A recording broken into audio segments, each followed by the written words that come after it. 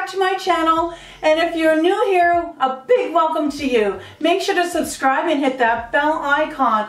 That way you won't miss any of my upcoming videos. You'll get notified when I upload my next video. And I just want to say a huge thank you to all of you because I reached 50,000 subscribers, and I'm really kind of shocked to reach that amount of subscribers. And I'm happy, so I'm going to keep going, and obviously you enjoy my videos, so I'm glad. I think the majority of you are here for my bird videos. Let me know which videos you're interested in. Is it my birds? Because for the new people, if you're just joining in, I have 28 birds, and I have 3 standard poodles, I have 2 rabbits, a hamster, some pufferfish, tetrafish, and some bettas. Did I miss anybody? Maybe a spider on the wall. I don't know.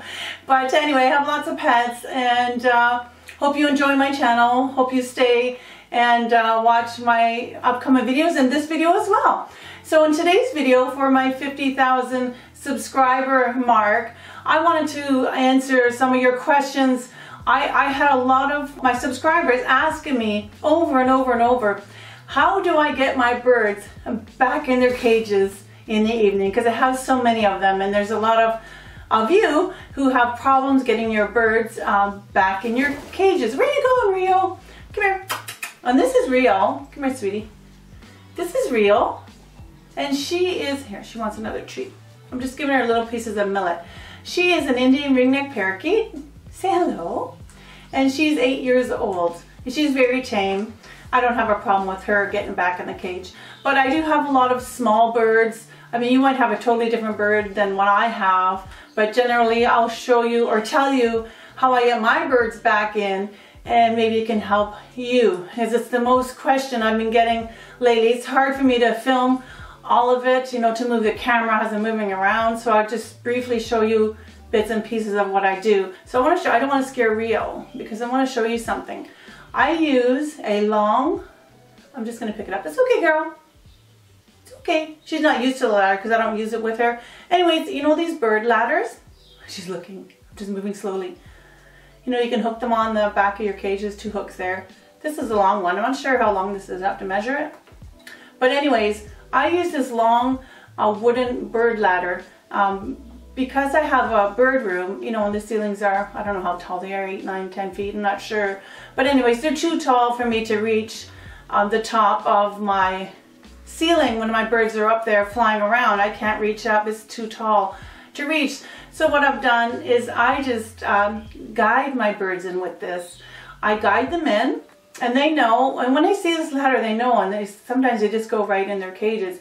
So I put it behind them, and I just kind of like, you know, go like this, and they all go to where I'm putting the ladder. They all go flying to the direction that I'm putting the ladder on. So if I want them to go this way, I'm going to put it behind them and go, and then I use a word too. I always say bedtime or good night. You know, pick your own word that you want to use for your bird to go to bed. But sometimes birds will know, especially the parrots, the bigger birds, if you say good night, they won't go. So maybe, you know, it's up to your discretion what you want to do. But usually I just say at bedtime, good night, and I put it behind, say the bird is here, and I'll put it behind them, and they all scooter along, and they go into the cage. My budgies actually are the easiest birds that go in their cage. And also another thing what this ladder is good for is teach them to step up on the end of this, on a perch on this. So some of my birds actually, I'll put it up to them, you know, very slowly, you don't want to scare them, and they'll step up. So they're up here, and sometimes they'll walk down. My Lindies are pretty good at that. They'll walk right down. It's kind of cute, right to me. But some of them will just sit up here, the ones that aren't so hand tame. They'll sit up there, and I just bring them along, and I put them in their cage. So that's number 2. So I showed you 2 things so far. And another thing, birds are very food motivated, most of them anyways. And my little birds, they love millet. So I try not to give my birds millet in the cage, because if you do, they don't think this is a favorite treat. So you really want to use the favorite treat that they like. only use it for when you want them to do something, you know, like step up or go in the cage or do a trick or whatever. Use their favorite treat and only use that for that part of the day. If you always have millet in their cage, they won't care. They won't really care about that. So I use, you know, I just take a small piece of millet. I'll kind of break off a piece. It's breakable. This is called a spray millet. It comes in sticks like this. And you want a piece, sweetie? And you can break off little tiny pieces. There we go, sweetie pie. And so, you know, you can hold the whole thing if you want, but I usually use pieces. I'll put it in my hand and I'll put my other hand in front, or you can use the same hand and the bird, to kind of stick it up like this, the bird will step up and try and eat the millet, and you can walk into the cage.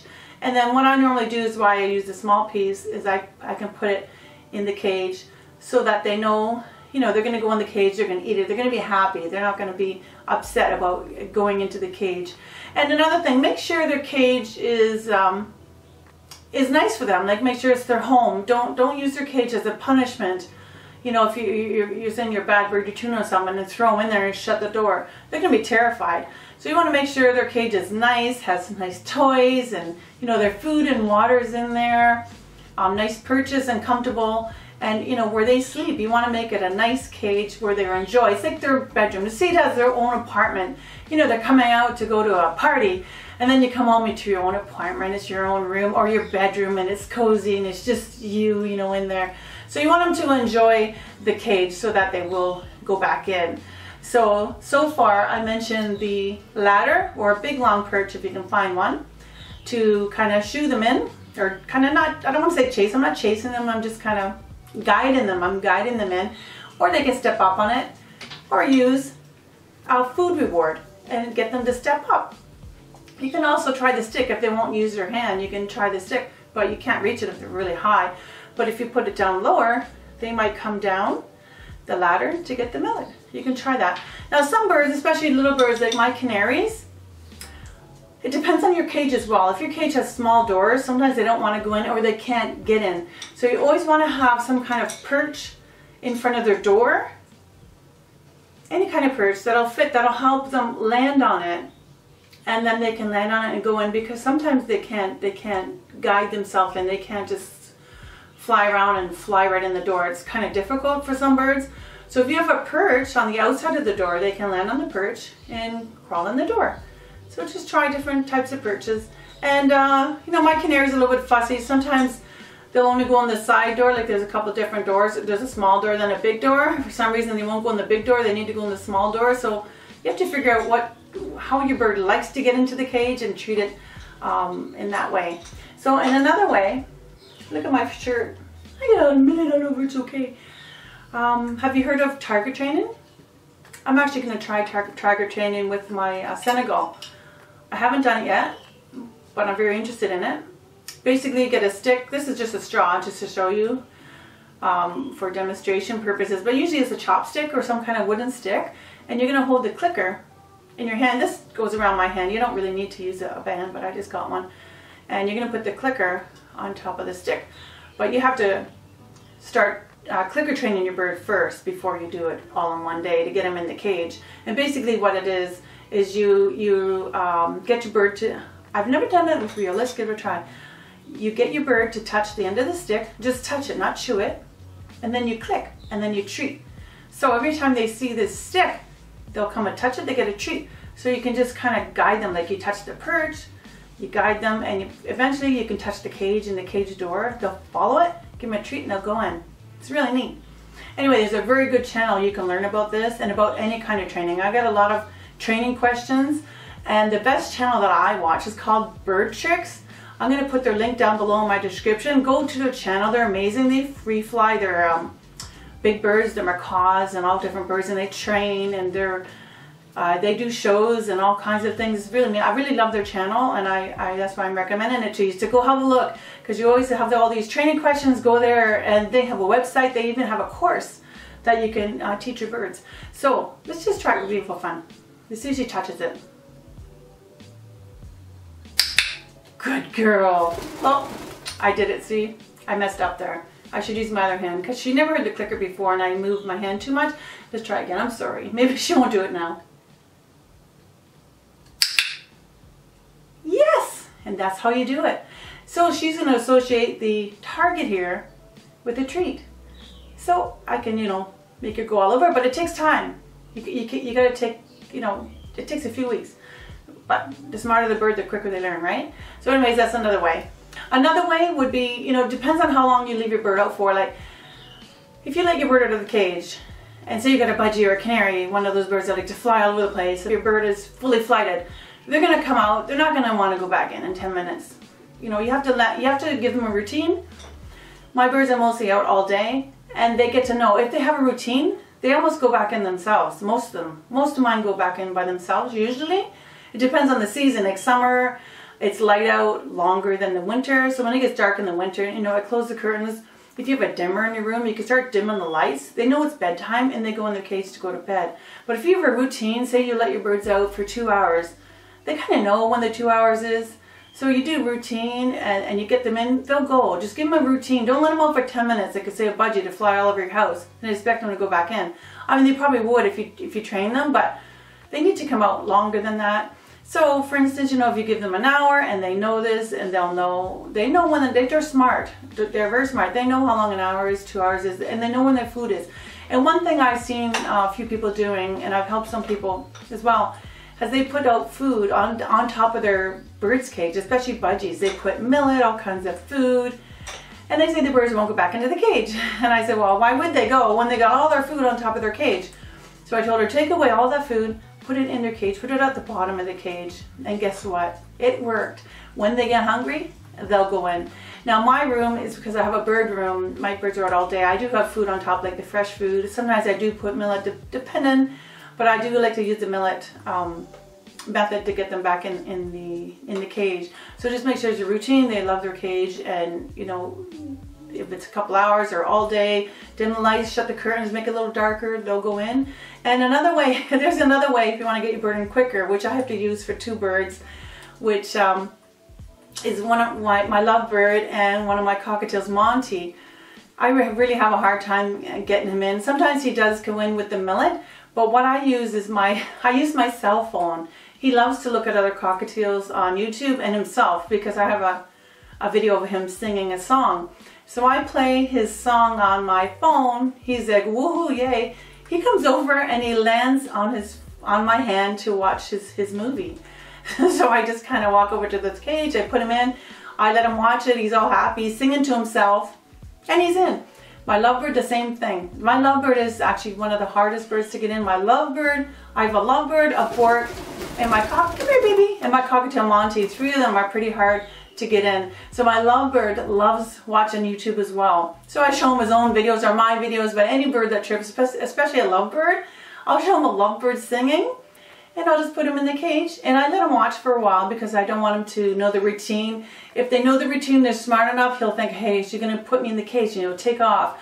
So I just do it slowly. I talk to him, you know, give him a little treat, a little piece of millet, and let him watch his movie for a little while. And then he's happy. He actually goes on the swing, he goes to sleep. Let me see Rio. Rio, she's pretty good. Like she does like millet, but I don't really offer her millet very much. She does like almonds. So I will take the almonds. Up, girl. I will save the almonds for when she has to go in her cage, because sometimes she won't go in her cage, and I just get an almond and she knows the word. I don't have any now. I don't want to think she's going to think I have one, but I say the word and she's like, yummy, and she'll come over and she'll eat it from my hand, and I give her a few more in my hand, and I just bring her over to the cage and go in, and she's happy. I put some almonds in her bowl, and she's happy, and she's in her cage. So I don't have to, you know, chase them all over the house. I don't need to get a towel. I don't need to cover them. I mean, if you have an absolute untamed wild bird and there's no way you can get it in, you have to, you know, train it and do it step by step. And if you have to catch it from the ground, a towel is best instead of your hand, because it's going to freak out, right, if he's not used to hands. So just gently place a towel. Don't be throwing it on him and, you know, scaring the bird. Gently put a towel, pick them up, talk to them, you know, say good boy and whatever, and put them in the cage. Also, I want to mention about my borks. Most of them are hand tame and they step up on my hand. That's one thing I forgot to say, is if they're hand tame, they can just step up on your hand. And most of my birds will go in by themselves. You can see there's 4 or 5 of them in there already. And I put in this stand here, this tree stand. They like to land on the stand there and then they jump in. Otherwise, most of the time they do step up. But if they don't, they'll just go over there. When they see the budgies going in, they know it's bedtime, so they start going in on their own as well. Step up. Up. Yes, good boy. Here we go. That's good boy. There's one more over here. Sometimes what I'll do is I'll take this whole stand down and I'll just put it right here. Go on. And then go in. There we go. Good night. So I think that's all of my tips for getting your bird back in the cage. I hope you enjoyed. And once again, thank you so much for helping me get to 50,000 subscribers. I have a lot of videos in mind to make. I just have to find the time because I'm busy. I do work during the day and I have all my pets to take care of. I have a list of videos that I wish I can just stay home for 2 months and make them all, but I can't. And maybe one day my job will be YouTube permanently, like full-time, I hope anyway, because I love doing it. And let me know what videos you are more interested in. My birds, or my dogs, or my rabbits, or my hamster, or my fish. Which videos, if you like them all, or you're just here for one specific type of pet that I have. Anyway, I hope you like them all, but the majority of my videos are all my birds. So thank you very much for watching, and don't forget to subscribe if you haven't already. And give me a thumbs up if you like my video, and we will see you in the next video. Thanks for watching. Bye!